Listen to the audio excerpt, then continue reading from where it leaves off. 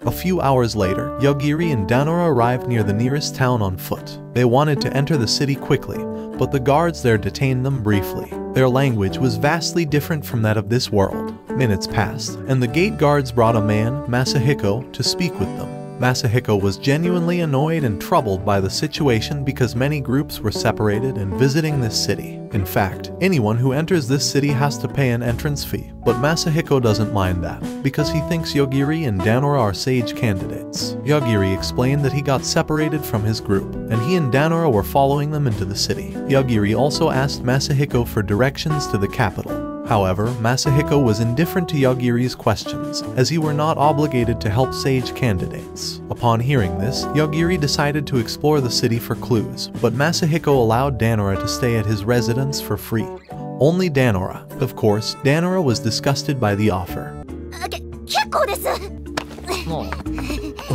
While Yogiri and Danora were exploring the city, they encountered a cat girl named Mireyu. Mireyu guessed that they were sage candidates and she offered to help them for free if they were confused. Mireyu did this because she wanted to get close to the male sage candidates, hoping to charm them and be useful for her future. However, she clarified that she wouldn't interfere with a man who already had a girlfriend. After hearing this, Danora stated that she wasn't Yogiri's girlfriend.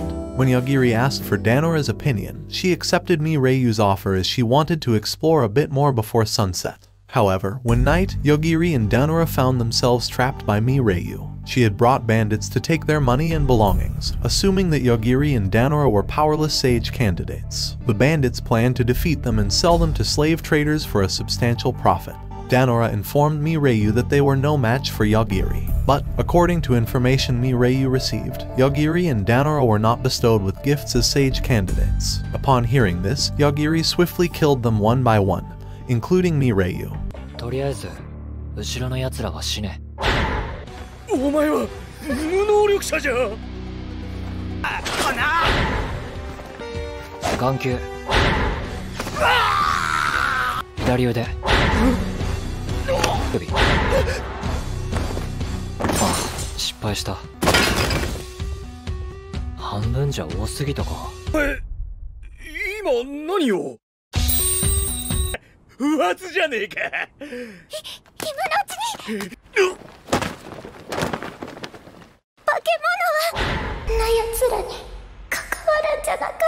As Yogiri killed them in seconds, suddenly, the guards arrived and ordered them to stay in place. A female guard named Edelgard said that she and the guards had witnessed Yogiri's actions. In fact, Edelgard was investigating the mastermind behind this bandit group. However, Yogiri had already eliminated the bandits. Edelgard warned them that gift powers wouldn't affect her. The guards had protection bestowed by the Great Sage. A man accompanying Edelgard named Jorge stated that Yogiri and Danora had no gifts. Then Edelgard was shocked to hear this. Jorge had the ability to identify anyone's status, and he deemed the events of the night impossible for someone without a gift.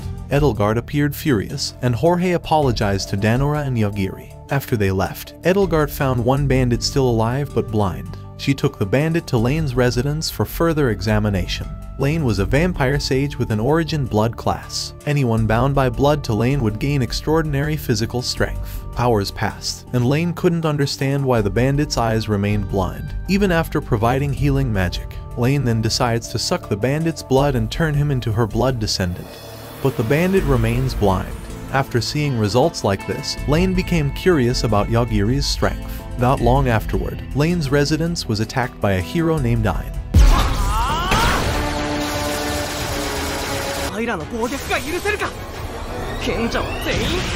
On the other hand, Danora and Yogiri were checking into a large luxurious inn. Naturally, Danora was delighted, feeling as if she were in a palace. Yogiri then offers Danora to share a room with him, and this offer makes Danora confused. After seeing Danora's response, Yogiri decided to book a room next to hers. When Danora was in her room, she was confused and curious about why Yogiri made such an offer. In fact, Danora even thought that Yogiri might have feelings for her. However, Danora's expectations were shattered when she remembered Yogiri's words.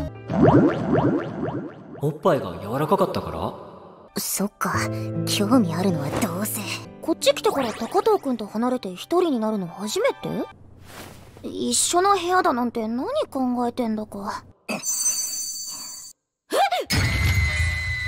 Danora was surprised when a spirit suddenly appeared in front of her. She even thought that the spirit was her older sister's spirit. Of course, the spirit, named Makamoko Danora, was annoyed because Danora had mistaken her for her older sister. Makamoko had long been protecting Danora, but Danora was annoyed because the spirit did not appear when she was in danger. Makamoko explained that she was afraid to manifest herself because Yagiri was with Danora. Makamoko could be killed if she suddenly appeared in front of Yagiri. Therefore, Makamoko asked Danora to tell Yagiri about her existence, ensuring she could safely manifest in her presence. Makamoko also rejected the gift system.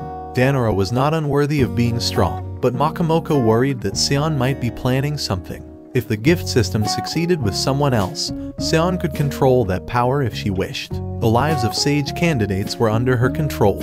Makamoko also offered to teach Danora how to fight using the ancestral techniques of the Danora family. After hearing Makamoko's explanation, Danora realized that even spirits like Makamoko feared Yagiri's power. Danora also thought that, while trapped in the other world, she had always relied on Yagiri. So, Danora agreed to accept Makamoko's teachings and decided not to burden Yagiri continuously. The next day, Danora met Yagiri with a tired expression. Yagiri then introduced a female hotel employee named Celestina to Danora. Since the previous night, Celestina had been helping Yagiri find the whereabouts of their friends, how they got there, language translators, status concealment skills, etc. Celestina then provided train tickets for their journey to the capital. After that, Yagiri asked Celestina to store and manage his belongings. Some time later, Danora and Yagiri were on their way to the capital by train. Danora also introduced Makamoko to Yagiri, as promised the previous night. Yagiri then asked Danora to sit beside him, and shortly after, something happened there. It turned out that a battle was taking place between the sage Sentaro and an aggressor, the explorer. During the fight, Sentaro attacked in various directions, almost injuring the passengers. Worse, Sentaro intentionally killed some passengers, but Danora and Yagiri were not affected. Because of this, Sentaro became angry, as he expected them to praise and bow down to him. Anyone should do that when they see a sage passing by. Then, Yagiri unleashed his power on the foolish sage. Yagiri killed him according to his own rules. Then the aggressor approached them, stating that he had no intention of fighting against them. The aggressor offered assistance because they had eased his workload. Then, Yagiri inquired about how to return to their original world from the aggressor. The aggressor stated that he didn't know about that and only understood how to return to his own world. Yagiri then asked the aggressor to take him and Danora to the aggressor's world. However, the aggressor couldn't do it because it was highly impossible. Moreover, Yagiri's presence might pose a threat to the aggressor's world. Also, the human body did not have the power to withstand the energy in the time and space tunnel. After hearing the aggressor's explanation, Yagiri decided to leave the decision to Danora. If Danora wanted something, she could express it to the aggressor. Danora said that she couldn't decide, but suddenly, Makamoko appeared with a brilliant idea that wouldn't burden the aggressor. At night, Danora and Yagiri took a brief rest in a wooded area. Yagiri decided to walk because the train he was on had broken. He didn't want to get involved with the aggressor further, as it would be troublesome in the future. Then, Makamoko appeared and gave something to Danora, a flexible item that could transform into anything, made from parts of the aggressor's robot. Danora was confused about why the item appeared suddenly without her carrying it. Makamoko explained that he intentionally disguised the item as Danora's bra and panties. On the other hand, Edelgard and Jorge were shocked to find Sentaro dead without any visible wounds. At the same time, Lane visited Seon's residence to inquire about Danora and Yagiri. According to Lane, they used strange magic. Seon found it challenging to believe that they could defeat a sage like Sentaro. Still, she knew that Sentaro had been given the ability to ward off death magic in this world. Actually, Seon did not allow Lane to interfere in her affairs and the sage candidates. But this time, Seon would allow it if Lane could drive the aggressor out of this world. Then, Lane agreed to the deal because she couldn't let Yagiri slowly kill the sages. Lane immediately prepared forces in case of a future war. Sometime later, Danora and Yagiri arrived in a modern city named Hanabusa. Yagiri appeared tired from navigating the forest while protecting Danora from monster and bandit attacks. Of course, Danora was upset that Yagiri hadn't mentioned this from the beginning, but Yagiri didn't mind as long as he could protect her. Besides, Yagiri's power could be used limitlessly as he pleased. They then booked a room at a hotel there and encountered Tachibana Yuuki. Yuuki was one of the students who agreed to leave Danora, Yagiri, and 2 other students on the bus during a previous incident. Yuuki was grateful that Danora had arrived at the city safely. Danora asked, "Why are you here? Weren't you with your friends?" Yuuki explained that he intentionally didn't follow the group of students. According to Yuuki, the methods of leveling up other students were ineffective and inefficient. That night, the students were celebrating their success in completing the first mission. But Yuuki couldn't join them because of his Dominator class. Other students had their own classes, each with unique problems. One student named Utori, with a consultant class, could analyze other classes. Utori advised Yuuki to make contracts with slaves to level up faster. The more slaves Yuuki obtained, the more benefits he would gain. His slaves would work against monsters, allowing Yuuki to relax without working hard. Due to this, Yuuki could enjoy the city and had acquired many sexy slave girls. Yuuki also wanted to recruit Danora as his slave. Of course, Danora felt disgusted and rejected Yuuki's invitation. Yuuki chatted and tried to persuade Danora in front of his slaves. He even offered himself to be Danora's lover. The slaves got angry as Danora seemed close to Yuuki. 僕の愛人にならない？今すぐでなくてもいいからゆっくり考えて。 On the other hand, Lane was fighting another aggressor named Kurayami. Lane struggled against Kurayami, a monster formed from many black particles. A few days later, Danora was truly bored staying continuously in the hotel room. While Yagiri had been sleeping in his room for 3 days, Danora planned to take a walk in the city, but she suddenly saw chaos outside. It turned out that the chaos was caused by the zombie subordinate of the Great Sage. Because of this, Danora abandoned her intention to leave the hotel. Danora was confused about the situation. Why were there zombies ruling in another world? Shortly after, someone was waiting for Danora to come out of her room. Makamoko sensed the evil aura of that person but couldn't see the figure. Danora immediately called Yagiri because she couldn't fight an invisible enemy. Yagiri, dreaming peacefully with his sister Asaka, woke up when Danora called him. After Danora informed him of the situation, Yagiri slowly approached Danora's room, checked the situation with his powers, and killed the person. Yagiri entered Danora's room and informed her that the person was targeting her. Then Danora was confused about the person's intentions. When Danora saw the corpse in front of her room, Danora realized she was Erika, Yuuki's slave girl. Because of this, Danora hurriedly packed her belongings to prevent Yuuki from going berserk. Yagiri was curious why Danora seemed so calm in this situation. Danora was different from her usual self. Danora explained that she had almost become accustomed to seeing such things since being with Yagiri. On the other hand, Yuuki was leveling up with his sexy slaves in a dungeon pyramid near the forest. However, Yuuki couldn't detect Erika's presence because the contract was broken. When he checked Erika's last memory recording, Yuuki couldn't understand what was happening to her and why she was in front of the hotel room. Yuuki suspected that Erika was secretly attacked by someone else, but a sexy slave named Euphemia said that Erika couldn't have died so easily because she was an assassin. Euphemia also guessed that Erika might have wanted to bring Danora to become Yuuki's slave.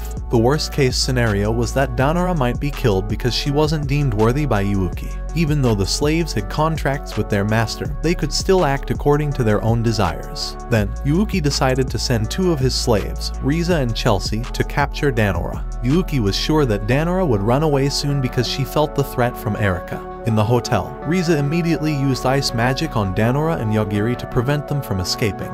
However, Yagiri could still use his powers against the ice. He also broke Riza's magic staff with his powers. Riza then pulled out a small-sized magic staff from her chest, and Yagiri was fascinated after seeing it.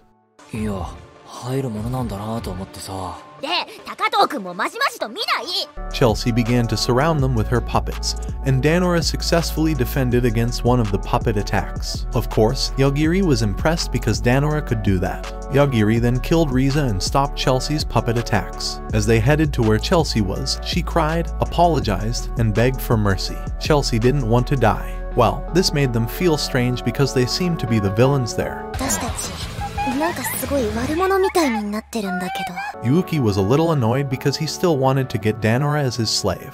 Therefore, Yuuki controlled many flying cockroaches to guide them to a suitable place for an attack. Then, Danora felt disgusted and scared because she was facing flying cockroaches. Well, even though the flying cockroaches were cute and adorable in appearance, Danora then told Yogiri to kill the flying cockroaches. But Yogiri said that if he killed them, the cockroaches would fall on Danora's body. Well, Danora retracted her statement after hearing that. Danora was very angry at Yuuki because he had threatened her with flying cockroaches. On the other hand, Yuuki immediately used his skill to kill Yogiri with the flying cockroaches there. Yogiri sensed a very strong killing intent around him and quickly used his powers to kill Yuuki.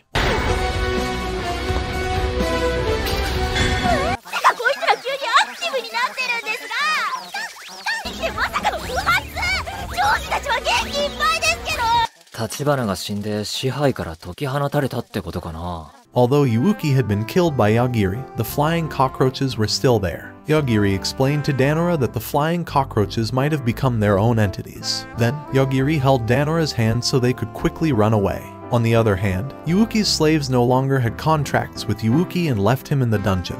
But when Euphemia exited the dungeon, she found herself in a desert and met Lane there. It turned out that Kureami was approaching a city soon, and Lane immediately sucked Euphemia's blood to find out something. On the other hand, Danora and Yogiri successfully left the hotel, and then saw zombies attacking the city.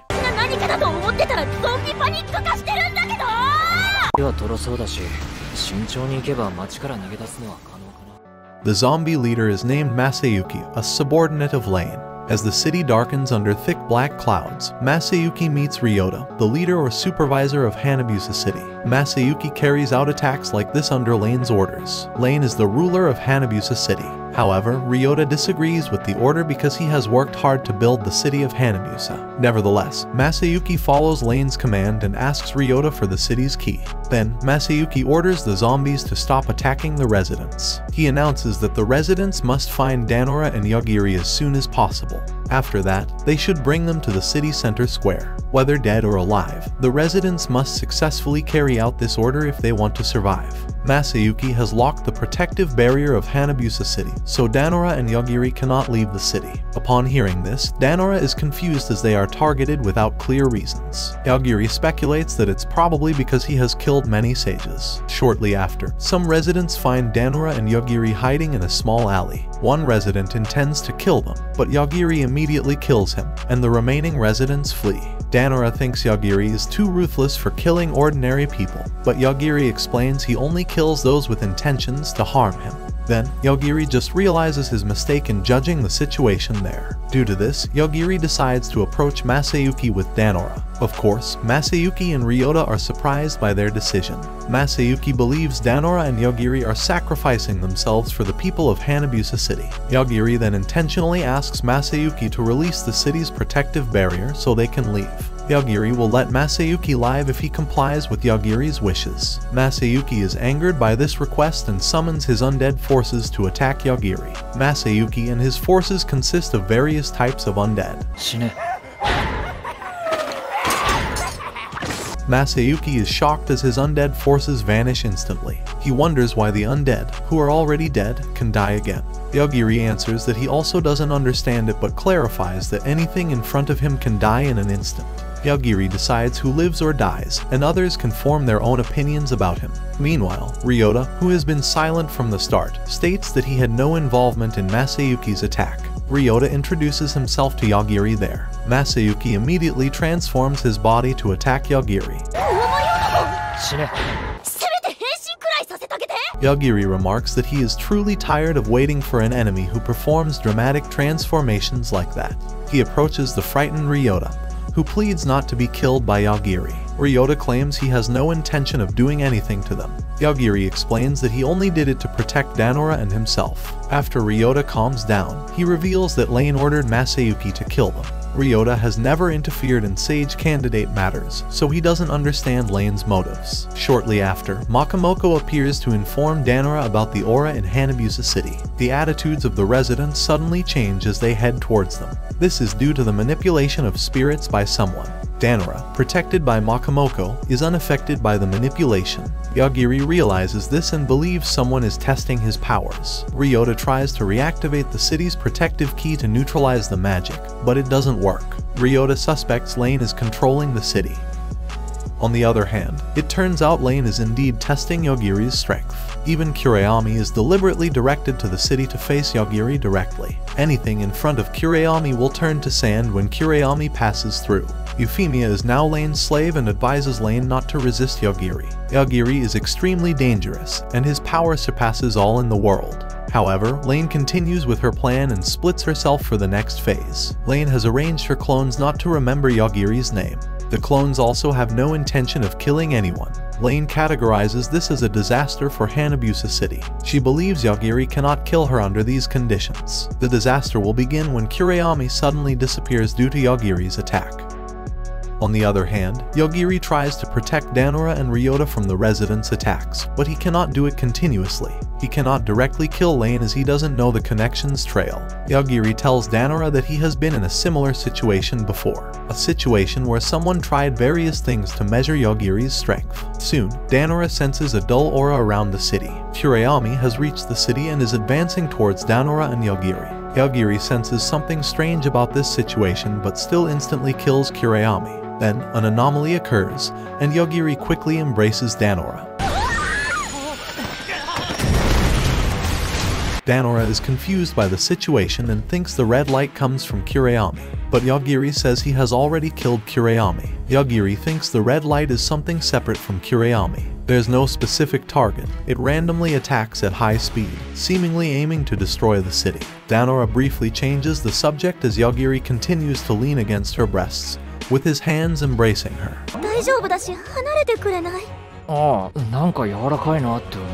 After Yogiri released his embrace, Danora wanted to say something about the red light. She saw that the red light seemed to take the form of a woman in a red dress diving from the black sky. Upon hearing this, Ryota suggested that the attack likely came from Lane's clones. Ryota is genuinely frustrated and doesn't understand Lane's true intentions. Nevertheless, Yogiri cannot attack Lane because the red light does not intend to attack him. However, Yogiri can stop the attack if Lane's clones are clearly visible to him. Upon hearing this, Ryota quickly opens the map of Hanabusa City with his power. He explains that Lane's clones are attacking different locations and won't attack the same place. So, Yogiri can be on guard in an area not yet attacked by Lane's clones. This way, Yogiri can counter-attack when one of the clones dives towards him. Danora will also accompany Yogiri because Makamoko has a good plan to protect them later. Then, Ryota quickly teleports them with his power, and after that, Ryota teleports elsewhere as soon as possible. After waiting for a few minutes, Danora sees Lane's clones targeting their location. Yogiri immediately grabs Danora's hand and attacks the clone. They successfully survive thanks to Danora's underwear made of the time-traveling aggressor material. On the other hand, Lane becomes more confused with Yogiri's power as he can kill vampire-type undead. Shortly after, Lane senses a strange power attacking her, and it's Yogiri's power. After Lane's body truly disappears from this world, another girl wakes up from a coffin. When the girl comes out of the coffin, she sees a hologram magic recording from a stone she holds. It's a recording of Lane stating that the girl is a copy owned by Lane. But the girl will not have Lane's memories and will live with a different personality. Lane has planned this to avoid attacks from Yogiri.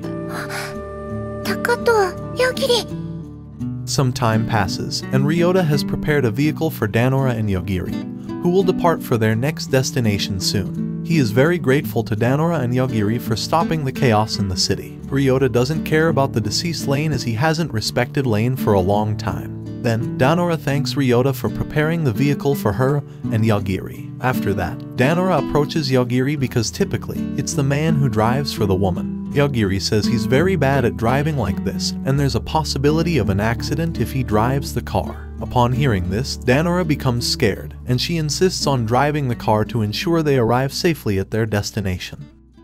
At night, on the other hand, Ryoko is visited by a girl named Carol. Carol returns Ryoko's phone because its battery is almost run out. Ryoko expresses gratitude as she lost her phone a few days ago. Carol then admits that she was the one who stole Ryoko's phone back then. She wanted to see Yogiri's observation tool from Ryoko's phone. Unfortunately, Carol couldn't do it. Of course, Ryoko is suspicious of Carol's true intentions. Carol explains that Ryoko doesn't need to hide anything about Yogiri now. Carol just wants to monitor Yogiri through Ryoko's phone. Carol's organization actually has a satellite to observe Yogiri's activities at all times. But the satellite cannot operate in this world, Ryoko and Carol are girls sent by their respective organizations or institutions to monitor Yogiri. They know that Yogiri's power has been dangerous since they were on Earth. Shortly after, Ryoko's phone alarm goes off, indicating an important notification. 第一問が開いてる。ん？そんな。